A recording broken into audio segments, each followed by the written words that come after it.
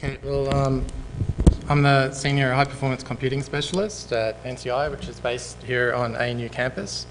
I've been running and using compute clusters for about 15 years now, and at that GitHub URL there is most of the source that I talk about in this talk, and a bunch of other stuff too that I don't have time for.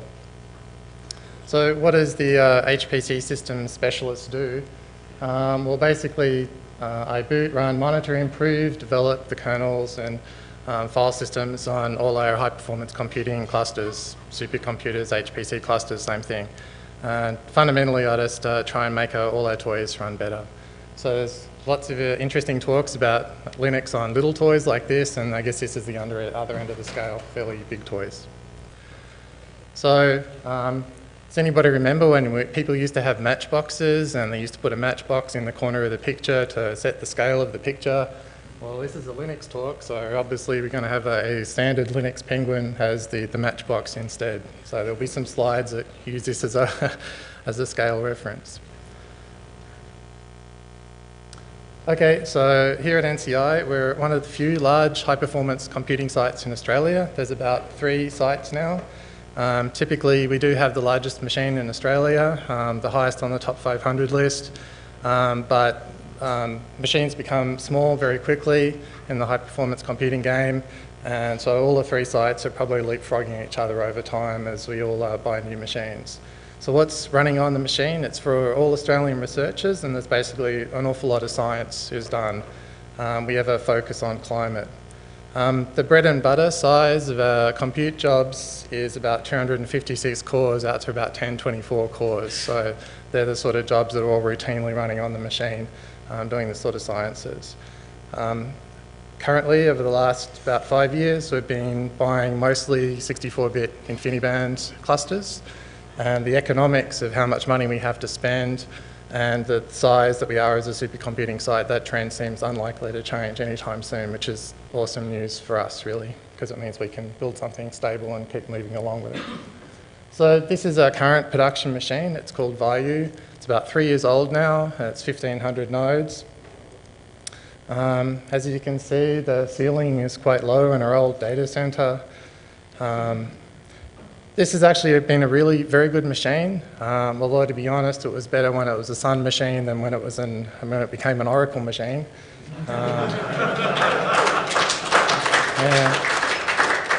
The problem with Oracle is getting hardware replacement parts out of 8 Larry. It's quite difficult now. So this is a new machine that was installed about last September, and it still isn't running yet. The vendor's still sorting out a bunch of broken bits with it. We've got access to a tiny part of the machine to do some testing on. But actually it sort of doesn't matter because the machine itself is fairly unexciting. Most aspects of it are just straight the same as our current production machine, just scaled up with about 2 times the money to spend on this guy. And it's got technology refreshes in almost all the components. So from a software point of view, it's fairly boring. So Vayu is about 1,500 nodes. The new machine goes out to 3,600. So this is where the 3,600 penguins in a room and my talk title comes from. Though actually, if you include the Linux instances that are running all the management cards on these nodes, and includes the management server and stuff, it's more like 8,000 Linux instances in a room. And if you're counting boot penguins, it's about 60,000 boot penguins. So we're going from about 12,000 Nehalem cores to about 58,000 Sandy Bridge cores with a much lower gigahertz. But actually these cores are around about the same speed, plus or minus the games that people play with compilers, and that the newer compilers on the newer cores make the newer cores look a bit better than they really are. We've got about 6 times more effective work being done on this new machine for about 3 times the power usage. And really, sort of fundamental hardware change on the new machine is that we're getting better power efficiency out of it. Apart from that, it's really not that different to the old machine. So some other big numbers, we'll get these out of the way. We're going from about a 1 petabyte Lustre file system on the old machine to about 10 petabytes. It's about 4,000 3 terabyte disks in the new machine. So who knows what Lustre is? Lustre file system. Oh, that's awesome. I barely need this slide at all. This is a Lustre 101. Yeah, it's a big distributed file system. I never know whether to call it a global cluster or a distributed file system. Not quite sure what the difference is between them all. It's on most of the top fastest HPC machines in the world, and the current record is about 1 terabyte a second of bandwidth from the Sequoia machine at Livermore. We've been running Lustre on all our big clusters for about the last 6 years now. And people say it's kind of hard to run, but since the whole Oracle thing, basically I've been a Lustre support contract. So frankly, if I can do it, it can't be that hard. So yeah, we're going from about 1 petabyte to 10 petabytes of Lustre. We're going from about 20 gigabytes a second file system to about 120 gigabytes. Something that is a fundamental change from the old machine to the new machine is that we run software RAID on the old machine and we run hardware RAID on the new one. We're big fans of software RAID. It's really transparent and clear. It's a bit slower, but we have sort of great confidence that if we have like a triple disk failure in a RAID 6, then we can probably ram it back together and it'll lose only a very little bit of data with software RAID. With hardware RAID, it's expensive, it's a black box. It does run a fair bit quicker, but I guess we just don't know if we're going to be able to get any sort of disaster recovery out of it. And it's a bit of an experiment. So the other thing is that Lustre scales horizontally perfectly well. So for the additional price of hardware RAID, you could just bought more software RAID. But anyway, this is a machine we have, and so we were trying out hardware RAID for a while. So this is the bit of infrastructure that actually makes this a supercomputer and not just a pile of servers in a room. So this is one of the core InfinIBand switches. We have 6 of those on the new machine. It's a full non-blocking fat tree InfinIBand fabric. And it turns out that latency is extremely important for supercomputing. And this is one of the lowest latency networks you can get. It's 1 to 2 microseconds latency user process to user process. And that's about 25 times faster than GigE. Not to mention that you can't buy a GigE switch this big. So the bandwidth also goes up, and that scales up with about the horsepower on each node. So that all works quite well. So what does a full fat tree give us? Well, it means you can run a single job over most of the cluster, and you can do the really big science that we want to do. Low latency, like I said, it's important for this strong scaling case where you're just throwing more cores at the problem. As you scale that up to more cores, you're using smaller and smaller messages, so you become latency dominated. Some codes which just scale up the problem size as they add more cores, bandwidth can be important for those, not all of them. But so latency is a real killer, and that actually is one of the things that hasn't changed from one cluster to the next, and it's sort of not likely to. There's sort of physics that gets in the way of doing much quicker than that sort of latency. So in my opinion, actually one of the best things about the new machine isn't the new machine at all. It's actually a part of the building. So this is a free cooling heat exchanger. It's a big plate and frame heat exchanger. Google's got hundreds of these things, and we've got one of them now, and we're very happy. So these green pipes go up to the cooling towers that live on the roof. These blue pipes go into the machine room. And inside the machine room, we've had this technology for several generations now. The basic idea inside the machine room is that you have sort of car radiator style things that either live in the rack door or in row, and the car radiators in reverse. So you blow lots of hot air from the compute equipment over them, and you run cold water through them, and it goes out the back through the heat exchanger in this case, and then you get rid of all of the heat that you dump into the room. So this talk is really just an excuse to show penguin pictures, but anyway. So you don't actually have to live in a really cold climate to do free cooling. You don't have to be at super high altitude where it's cold and dry either.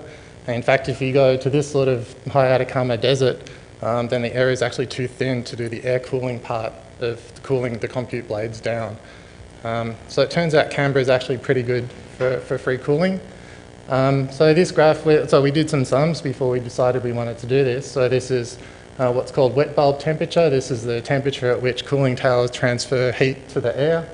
And this is percentage of the year at which we're below this temperature. So if we want to send 18-degree water through our computer, and we lose about 2 or 3 degrees across our cooling tower and across our heat exchanger, that's mostly approach temperature, what they call approach temperature of the cooling tower. And it means that for 80% of the year, we can actually run just on free cooling towers, which is, we thought was quite amazing.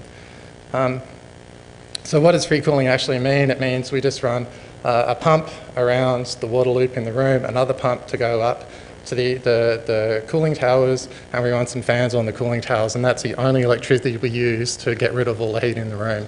So it means we're not running chillers. So for 80% of the year, that's what we can do. For some other small percentage of the year, we can go into some hybrid cooling mode where we run a little bit of chillers and still run the free cooling, and then the rest of the year we're just using chillers. So the name of the game is to try and raise the water temperature that's going through the room. So this means finding all the hot spots across the equipment and eliminating all the air leaks from all the different containment systems we have in the room. And if we can actually get the water supply temperature up to 21 degrees and still keep the computer equipment at a reasonable temperature, then we actually in Canberra we can get to about 95% of the year completely free cooling, which is hopeful. So yeah, we've been doing pretty well. We've had I can't actually remember what PUE means. It's a data center efficiency number. So it means that if we use 1 megawatt of compute equipment, we use 1 megawatt of electricity from computer equipment, then we spend another 0.1 megawatts on removing that heat from the room. So back in 2005, we were already at 1.2, which is fairly awesome by a lot of data center standards. And now we've dropped it to about 1.1, and we're hoping for maybe a little bit better. But the only real next big step, this is all sort of incremental changes, the only real next big step in cooling is to try and eat away at this big 1 number here. So that means that we try and actually sell some of the 1 megawatt of heat that we're dumping into the machine to the building next door. Obviously you need something that runs 24/7, and that's my favourite option, but I'm pretty sure it's not going to happen. Okay, so that's all the boring hardware part of the talk over and done with. So I'll just be talking about software from now on. So there's lots of really good open source software for supercomputers, and a lot of this has been around for a long time, and it's very well sorted out. So some people ask us why we put together our own software stack. Why would we do this? HPC vendors can certainly give you a software stack, and they can give you schedulers and installers, and even some things with pretty GUIs on them. And the real reason for this is that we can do a better job if we do it ourselves. There's all sorts of details in the reasons there, but it sort of comes down to being able to upgrade and maintain the machine over time and provide the users a consistent experience. And it actually reduces our own effort, because every single time we get a new stack, we have to port all of our infrastructure around the supercomputer to this new stack, and that's really a lot of effort. So just having something that installs but doesn't really have a clear path to upgrade, which is a lot of these systems do, just really isn't enough. So yeah, we gather our own software stack. We make it of this sort of our version of the best of breed of open source software that's out there. So Lustre file system we've talked about a little already. We use this oneSIS cluster management system. It's quite old, but very suitable for what we want. We write completely our own resource manager and scheduler. We use RHEL or CentOS. Actually, we use CentOS 5 and 6. OpenMPI is the library that actually every compute job that scales to more than 1 node uses OpenMPI. It's open message passing interface. Actually, that's how all the parallel codes work. They send little messages around to each other explicitly saying, you know, byte A goes to machine B. Environment modules. Kevin Pullo from our site has been talking about sort of environment modules on steroids, his sort of SysX distribution. We use the sort of simplified, just almost regular modules on the supercomputer. We use Ganglia for sending a lot of data around. We don't use so much of Ganglia's intrinsic metric gathering stuff itself, but we use it more as a data transport mechanism. So most of those bits on the previous slide there, we actually have modified to some large or small extent to make them better. And we try and push all of those changes upstream where we can. So we also just quickly mention we also leverage some other really good software from the big US sites, but I won't really talk about that. So we've talked about Lustre already a little bit, and so we're going to the cluster management system now. So this is oneSIS, and my basic philosophy is if you've got one machine, it's okay. If you've got two machines, it's a bit of a pain. If you've got more than 3 machines, then you definitely need some sort of a cluster management system to use it. And oneSIS is the one that we chose for this machine, well, for all our machines, really. So specifically, if somebody gives you a large cluster, how do you boot and manage it? So oneSIS handles applying different roles to all the different machines. It's not super suitable for if you have every node has got a completely different role or every node has got a completely different hardware. It's not really designed for that. It's designed for something where you can put machines into big classes. So big chunks of your cluster are roughly the same or doing roughly the same thing.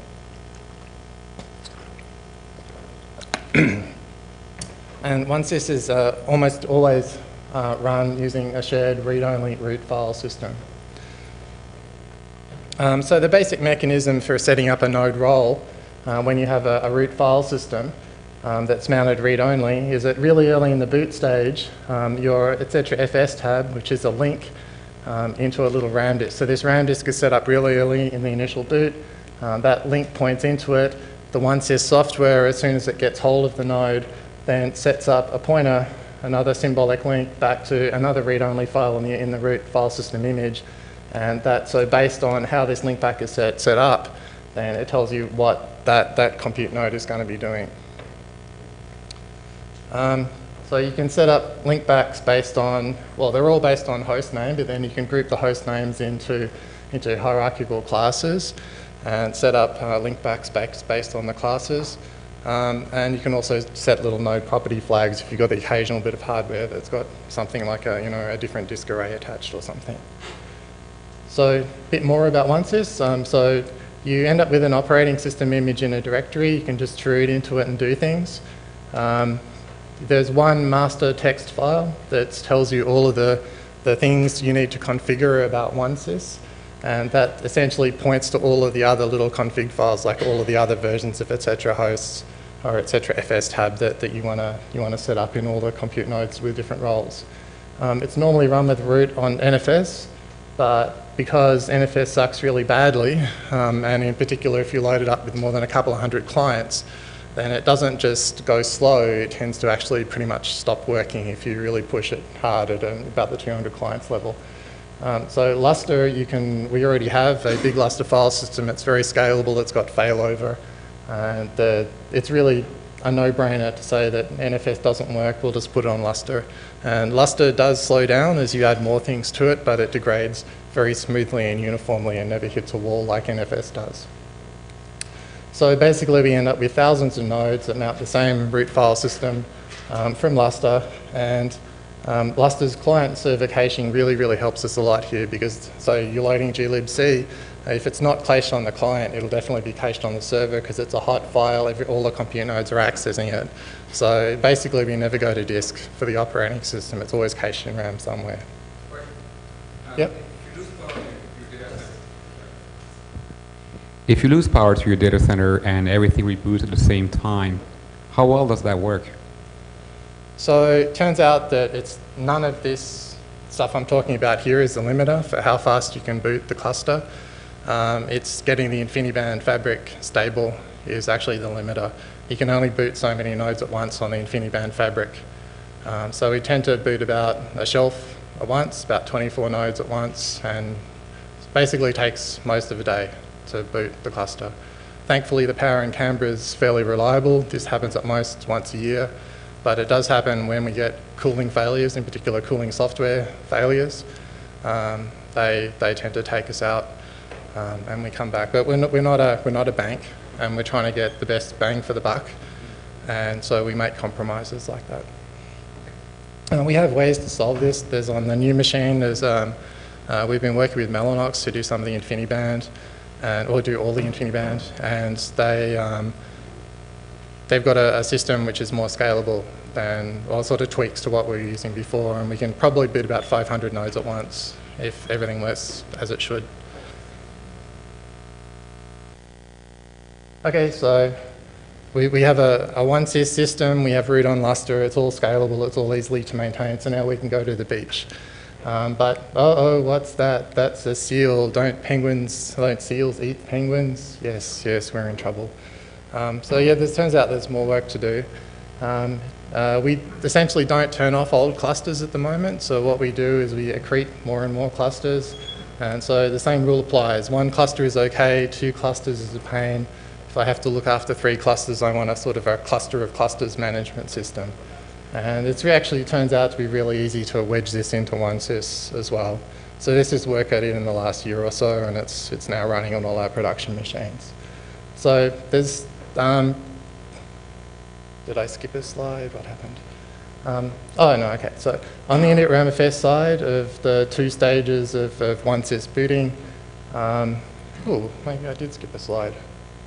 Anyway, so it turns out to be pretty easy to add multi-cluster support. Basically, you just want to hack the /init file in the oneSIS init-ramfs, and you tell it which cluster it's booting on, and you tell it at a local IP in the cluster that it can talk to, and you set up sort of some extra files inside the init-ramfs that are set up in the style of oneSIS.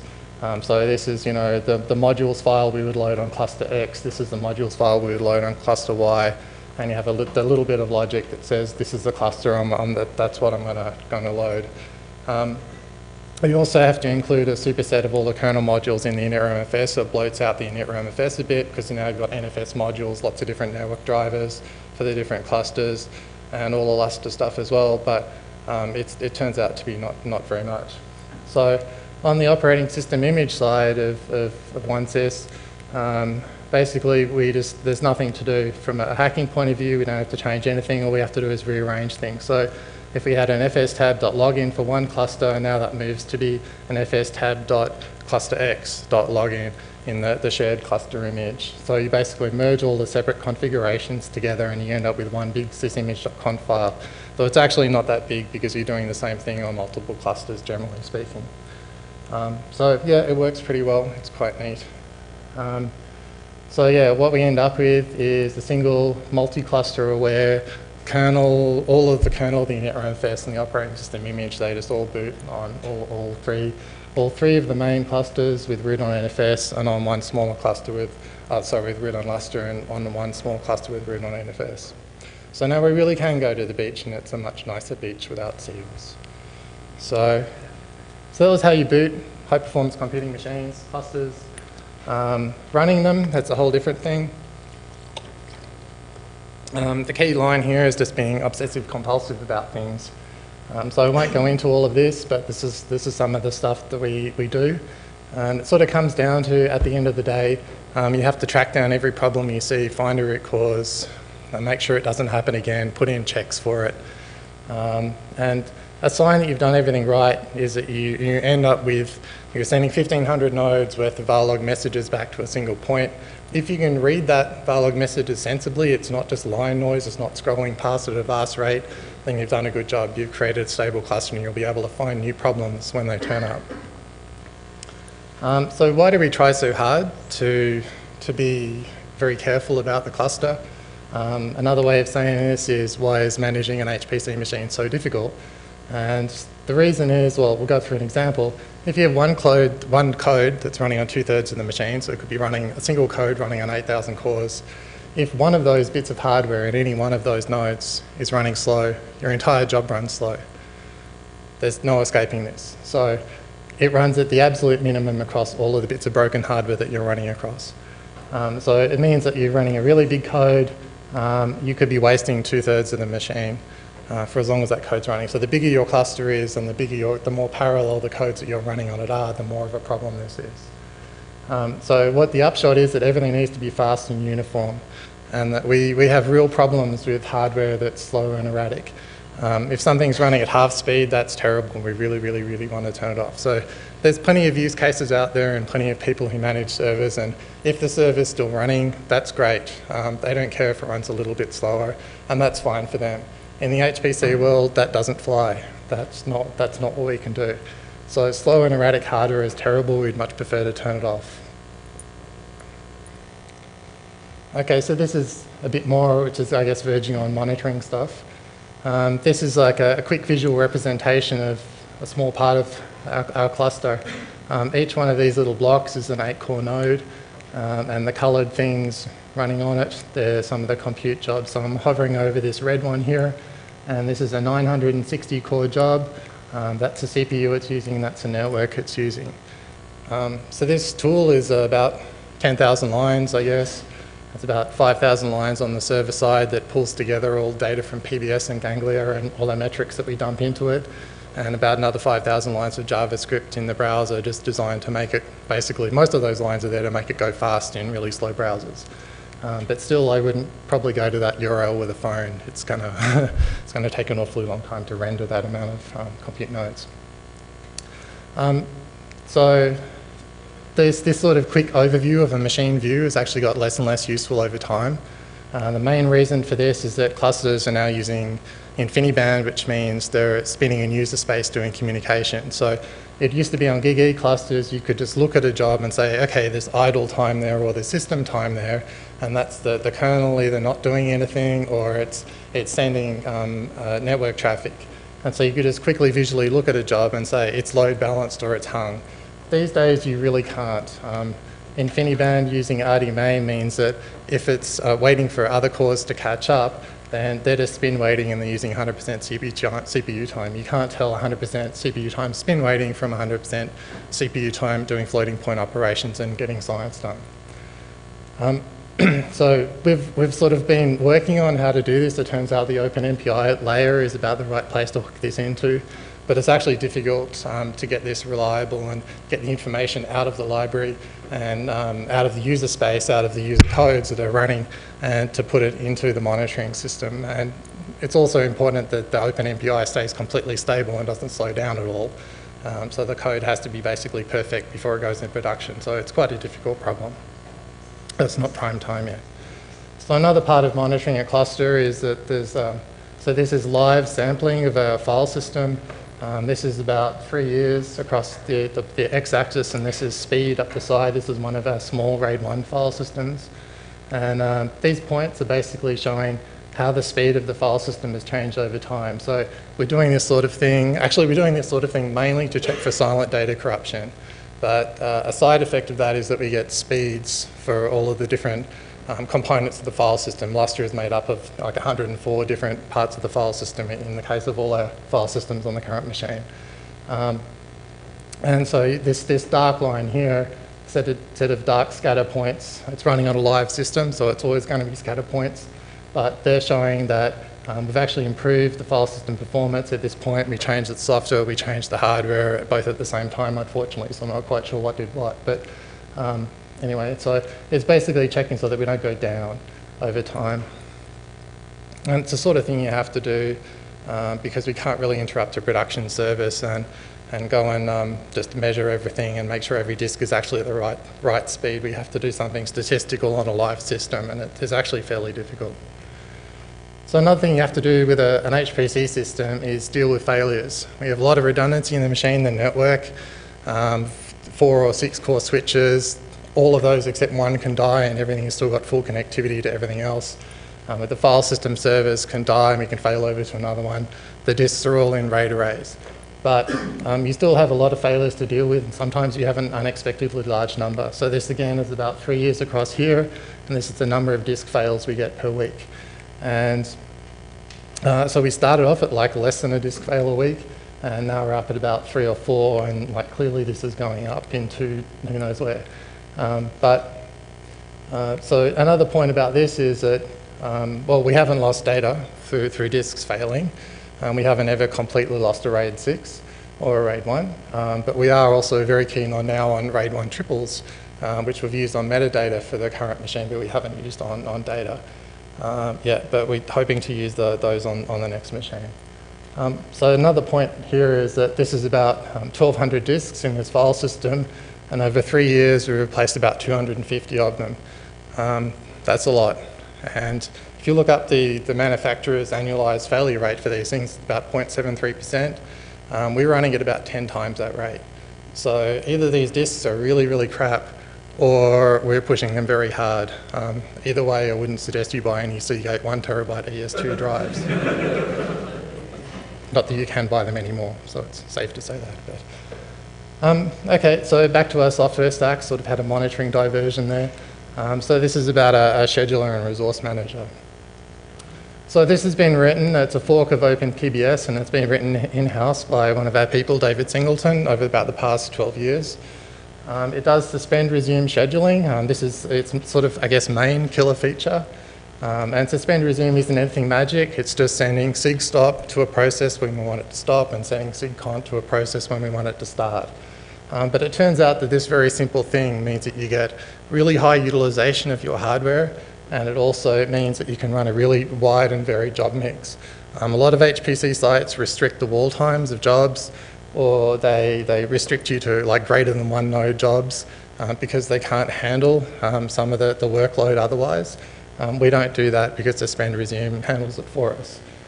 So this is the sort of utilization we get. This is just like recorded this a couple of nights ago. This is our utilization over the past month. This is the ganglia plot. So if you look at the average available nodes versus what PBS actually allocated on, we're running about 90%, 97% utilization on the machine. So that means 24/7, we're using 97% of our cores trying to do real work. Fine, they may actually be just spin waiting because the codes are terrible, but we can't do anything about that. But we're providing the maximum of the machine that we can to the users because the scheduler is doing a really good job. So this percentage is way better than what typically what's called backfill schedulers do. And that's the sort of scheduler that runs at most other HPC sites around the world.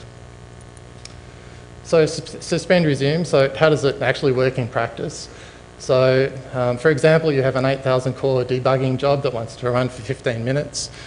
So what it does is the scheduler goes around and finds 8,000 cores of smaller jobs on it that want to run for longer than 15 minutes, and it just sig stops them. The 8,000 core job runs over the top, it does its thing, it gets off, you send a sig cont to all those little jobs underneath, and they all come back and they start off from exactly where they were. So it turns out it's not possible to run, it's extremely inefficient, let's just say, to run 8,000 core 15-minute jobs if you don't have a suspend resume scheduler. You have to create an 8,000 core hole in your machine to actually get that started if you don't do suspend resume.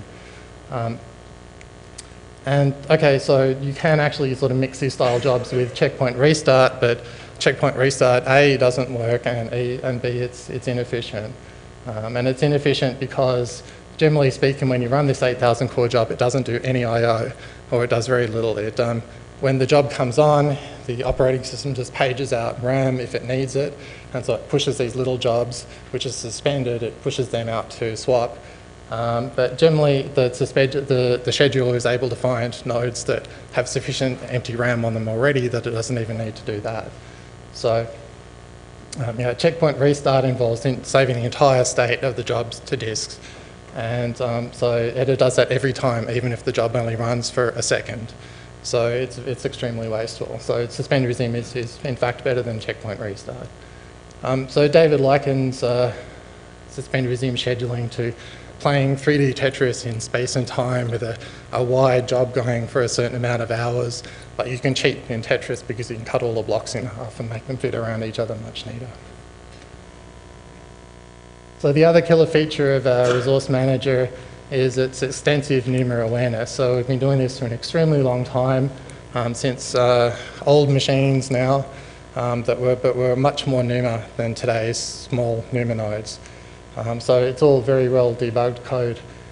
Uses CPU sets everywhere, and so that locks down part of it.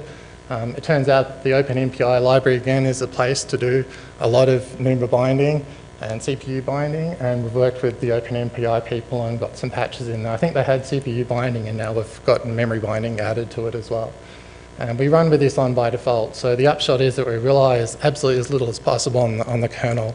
So the fact that we're running 2632 vanillas or RHEL 6 kernels or even RHEL 5 kernels doesn't really matter, because we're trying not to rely on the kernel at all to get the NUMA affinity right. Okay, so kernels and operating systems. We really rely on being able to get into the kernel and fix things or work around things. So this is a bunch of random issues that we've fixed over the years. Some of these have taken like a week to find and then, you know, a one-liner and just a day or so to fix. Some of them have taken months. But we do rely on it. So I'll just go through a couple. So Lustre sends 1 megabyte RPCs across a network to do its I/O traffic. Turns out that the standard Linux SCSI layer doesn't handle more than 512K. So we just have a one-liner hack that's in the core Linux kernel, and it's actually upstream in all of the Lustre server kernels around the world now, that just allows larger 1 meg IOs through. There was the same problem again in the Linux MD layer. We've got a similar one-liner hack, and you know the trick is fine. It's only a one-liner, but the trick is to find which line. So another thing I would point out, and then big thanks to Neil Brown for this one. He's giving a talk here this afternoon about RAID. He's given other talks at this conference too. Is that we actually saw a corruption problem when we're doing RAID 6 rebuilds with a RHEL 5 kernel. I don't think any other site in the world saw this. Like we never heard about it. But it was important for us, and this is one of the problems that took months to sort out, because we first had to figure out it was a rebuild that was doing it. We were only getting corruption on some small parts of the file system, the ones that had disk replaced, and then we had to find out which part of the software stack it was, and once we figured out it was actually MD doing it, then we had to find a reproducer. That took weeks to find a reproducer, and then it's kind of 24 hours for each reproducer run after that. But we eventually managed to get a git bisect down to some pretty large patches, unfortunately. And then we called up the Linux RAID mailing list, and Neil Brown fixed the problem within about 2 days. It was absolutely awesome. So that's now upstream in regular RHEL 5 and other old distributions that have this really old kernel and associated bug. So another thing that that's another one that I'll point out is that, so Lustre is a really big, complex file system, massively complicated network protocols, lots of parallelism for getting maximum speed and efficiency. But it is very hard to debug. I couldn't do it. There's a bunch of people around the world that can do it, but even they take months to debug some of these problems. So if you have something as simple as a race, in fact there was a get CWD race in Lustre for quite a long time, it does take quite a long time to fix it, and this is actually killing jobs, because it turns out that Intel Fortran's open call does a get CWD for no apparent reason. And so you have a job that's running in a newly created directory, it does get CWD, the open fails and the code fails. So all we did was like put a simple retry loop inside the kernel, you know, retry this 5 times, and after 5 times get CWD works and the codes keep on running. So it was vitally important for us to be able to hack the kernel around a bunch of problems until they're actually fixed. Okay, I won't go into the rest of those. So kernels, okay, so this is probably actually the main issue we have with kernels. We do have thousands of users and they're running thousands of different codes, but they're doing lots of I/O, and we basically push the virtual memory system of the kernel quite hard. And we've seen a couple of instances of the kernel essentially tying itself in knots, looking for free pages. So one of these is easily solved by setting zone reclaim 0. If any distribution ships with zone reclaim 1, they should be shot. It's a terrible setting, has no merit. This was a similar problem that had the same symptom as zone reclaims. And basically it was the kernel looking in tiny memory zones. There's 16-bit and 32-bit memory zones that are in every kernel you get from a distro. And there's only a few pages in these kernels normally, in these zones, sorry, there's only a few pages in these zones, but the kernel was spending infinite time just looping indefinitely in those zones looking for a few pages, when actually there was heaps and heaps of pages in the regular normal zones. So the simple hack is to just take out these zones from the kernel. So it turns out there's no config for this, you just have to get into the headers and set the size to 0. And then you just don't have these zones anymore, you're left with just normal 0, normal 1, because we get a two-way SMP. So there's at least one other supercomputer site in the world that did this independently of us. I don't think it's an uncommon thing to want to do, really who has 16 32-bit hardware anymore. So it might be nice to have a config option for this one day in the upstream kernel. So I guess I don't have to talk about this. This is obvious, but it is absolutely vital to us to have source for the file system, the kernel, and every other part that we can of a machine, so that we can get in there and fix it. So kernel features that we plan to use more and more over time. At the moment, we don't use any of these. But we plan to use namespaces for a per job /temp on a compute node as a 200 megabyte RAM disk, and some crazy old codes have got /temp actually hard coded in there, not even using $temp there. So they can fill up this. If we can set up namespaces, then we'll be able to let the resource manager control this and delete them. Also, lots of C group features we'd like to use. CPU time freeze thaw instead of suspend resume. If you essentially have a fork bomb, then suspend resume has a trouble catching up and sending signals to all the things that are forking. Freeze thaw solves that problem because it's in the kernel, and we leave it that hard problem for it to deal with. We also plan to use memcg plus RSS plus swap instead of trawling the page table, polling it essentially every now and again from our PBS daemons. But memcg is still way scary for us because of performance implications. We haven't actually found something that makes it regress for us, but there's plenty of horror stories about the people who have, so we're going to wait a bit longer. So we would very much like to move to much more recent kernels than what we are. So we're kind of stuck with RHEL 6 kernels at the moment. We actually run RHEL 6 kernels on a RHEL 5 user land. And the new machine will be all RHEL 6. And the reason we would like to do this is because it's better. Like, there's a lot of fixes, especially in these zone things and the way memory is handled. We would have great confidence that a 3-point anything kernel would work with just about any distribution because of the awesome kernel ABI compatibility that Linux imposes. And the real hold-up for us is that the Lustre client isn't on these newer kernels, or it's very slow to get there. So if anybody from Intel would like to port the Lustre client into the mainline kernel, then this is a +1 from at least this HPC site. So a few minor Lustre topics to finish with. So there's been some talk on, I guess, the Ceph and Gluster folks in the last few days, saying that Lustre metadata is really slow, and certainly there is a design problem with it because there is only one Lustre metadata server, so that's a fundamental bottleneck, can only do about 100k IOPS at the moment, and that's a all software problem, so they can actually scale that up a bit over time.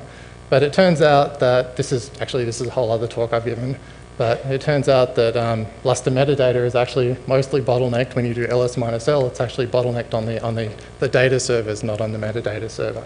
So there's a simple Linux fix for this. It's to set VFS cache pressure 0 on all our Lustre OSS servers, and then all the metadata for the entire file system is always in RAM, and it's never slow. Unfortunately, there's a small Lustre bug related to this. If you create 1 million files and then delete 1 million files, then the number of D entries should go up and then down again, and on Lustre OSS it only goes up. So occasionally this is very manageable, especially as we have lots of quotas around the place. But I'd like to fix this one day properly, eventually. So this is a final random thought. It's more of like a wish list thing. People feel free to tell me this is absolutely crazy and has no hope. But it turns out we have some crazy codes that essentially their workflow is forking and execing other codes. And that turns into basically a stat storm. So every fork and exec amplifies out to at least 50 stats across various file systems, usually to libraries. And frankly, they're to libraries and applications, so it's not as if we can cache the operating system on a node, or that would actually fix the problem. So what I'd like is that if we could have a hack to the VFS on the compute node client, so we get essentially local VFS performance with global file systems scalability and management. And my best sort of what I've seen out there that's closest to that at the moment is something that's based on the Fuse style state cache with a large timeout. So basically, if you see that your file is on a read-only file system, you go and stat it, but you don't stat it again for another 60 seconds because it's a read-only file system. And we can do this because we control the read-only file system. It's a safe thing to do. If we want to update anything on our read-only file systems, we just set this timeout to be 0 seconds instead, update it, and then set it back to 60 seconds, and there's no coherency loss across the cluster. So yeah, it'd be fun to try it out, but feel free to tell me it's not going to work for all sorts of reasons. And that's all I've got today. Thank you.